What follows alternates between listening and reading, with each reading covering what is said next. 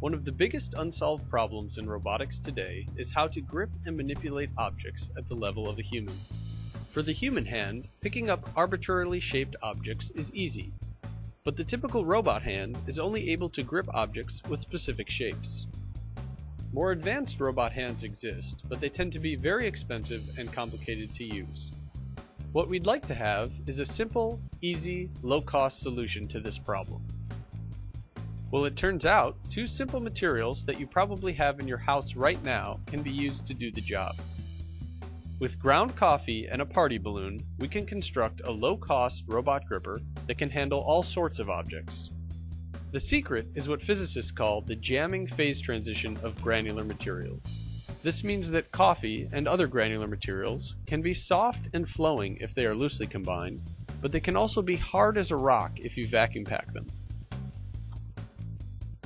This transition is fast and reversible, and it enables our simple gripper to pick up objects with different shapes, different weights, different textures, and even fragile objects like a raw egg.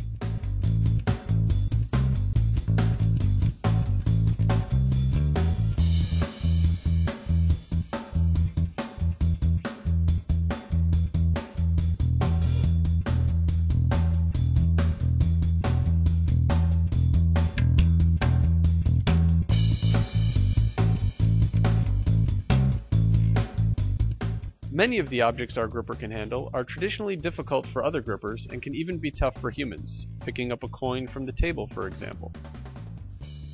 Between grips, we need to reverse the jamming transition and return the coffee to its soft and flowing state.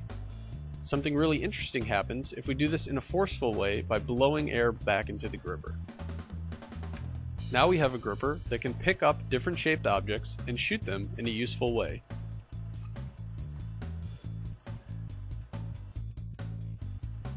With a gripper like this, manufacturers can achieve more agile robotic assembly lines that require fewer expensive robots and fewer grippers.